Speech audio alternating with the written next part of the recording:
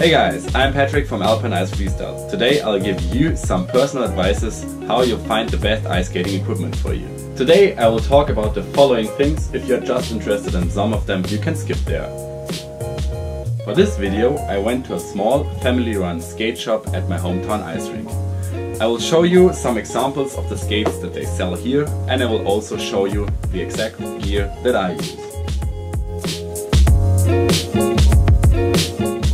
First and most important, the skate.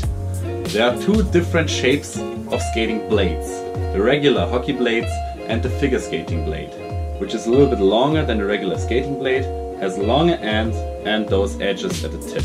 If you're a beginner, I would not choose this one because I see two major mistakes of people using those skates. The first one, because this one is longer at the end than the hockey skate, you can see it's getting over the heel.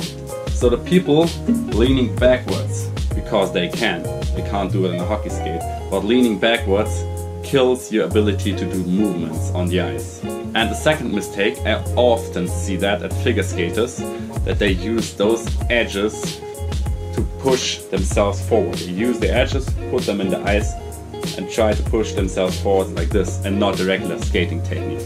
So if you start skating, I would choose the hockey blade, because the figure skating blade allows errors the hockey blade does not allow. In this video I will concentrate on hockey shaped blades. For example, this one, the blue, the rental skates. Everybody of you knows this pretty hard, pretty solid rental skate.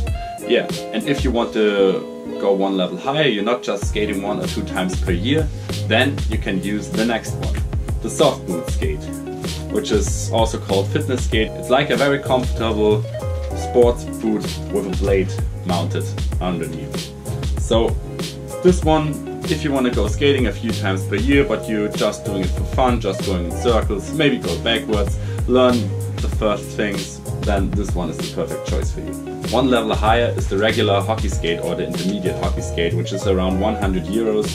So with this skate you can do by far more than by a soft boot. You can do sharper turns, harder brakes and everything else, wherefore a hard skate is needed, which is still comfortable inside. So if you want to go a level higher, buy an intermediate hockey skate. If I can give you two advices to the intermediate hockey skate, or nearly every hockey skate you buy, they come with those pretty easy, pretty cheap laces, and I changed the laces to waxed laces.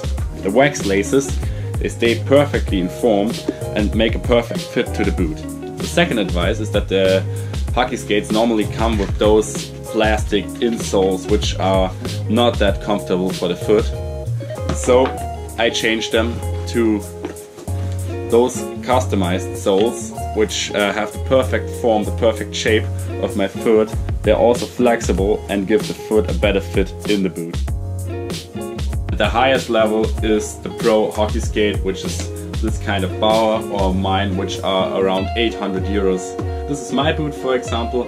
I'm using T-Blade for 3 or 4 years now, and as I started using T-Blades I completely struggled with them. If you're thinking about switching from hockey skates to T-Blade, take your time, buy a cheap T-Blade skate or rent one and give it 1 month. So you like T-Blade or you hate it. For the most people there's nothing in between. Good thing at T-Blade is that you don't need to sharp them, because you can't. You just exchange them and you always get the exact same feeling on the skate that you had on the blade before, just sharper. If you found the perfect skate for you, you need to connect the skate with your foot, and you do that with socks. I often see people using 2 or 3 layers of socks in their hockey skates and put their pants into the skates. This is completely senseless. Use 1 layer of socks and don't put your pants into your shoes, because this makes a terrible feeling to your legs after the skating. Hockey socks, as the name says, are made for skating, made for hockey, because the most used parts of the socks are doubled, are made more stable, and also avoid you from rubbing yourself bloody into your skates, especially when they are new. So spend a few euros into some good hockey skating socks. Part 3. Hats and helmets.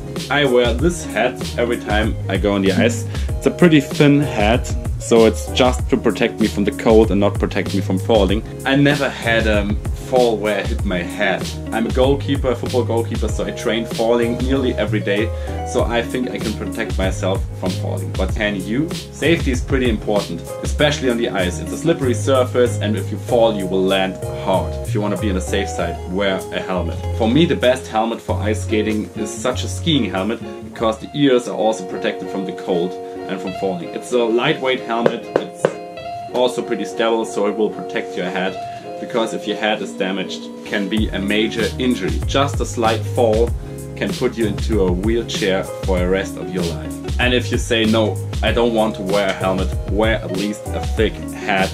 It will protect you from smaller falls, but a pretty hard fall, just a helmet can protect you from. Part 5 of this video is about protective gear. With protective gear, you always have to decide between how much you will save yourself from falling and how much you will lose of your agility because of wearing it. For example, those knee pads are used by lots of freestylers for doing knee slides and everything. But I tried them and they block my agility too much for me, and they are not that comfortable for me. So I tried a different knee protector, which is a little bit more motionable, more flexible, more lightweight. It's a goalkeeper knee protector, which is working for me, but also blocks my agility in my knee too much. So the final choice for me was this special pants, because those pants have a knee protector in them, which is not that visible. Now I turned the pants inside out, and now the protectors are visible. They're just some small lightweight protectors which are sewed inside the pants. Thank you, mommy. And they are thick enough to save me from falling, but they are not fixed on my body, they are fixed in my pants, so I can't really feel them when I skate. So this is the perfect fit for me between saving myself, protecting my knee, and using the full agility I have. And I have another protective gear which is hidden under my pants also. This is those padded underwear pants. This protects you from so much pain, or protected me from so much pain already, so I'll never skate again without those. Part 6 of this video is about the clothes I regularly wear on the ice. I wear those motionable, flexible pants with a very flexible belt, which makes the whole pants perfect and very comfortable fit, and also allow me to do every motion I want. I'm also wearing functional underwear on my upper body because I sweat when I skate, and on top of that I wear this t-shirt and just a normal pullover with my sign on it. Alright guys, this was my first tutorial about skates and other equipment which is useful if you want to get a better skater. If you liked the video, click here to subscribe to my channel. There you will find part 2 of my tutorial series about body position on the ice, and down here you will find a random skating video. See ya!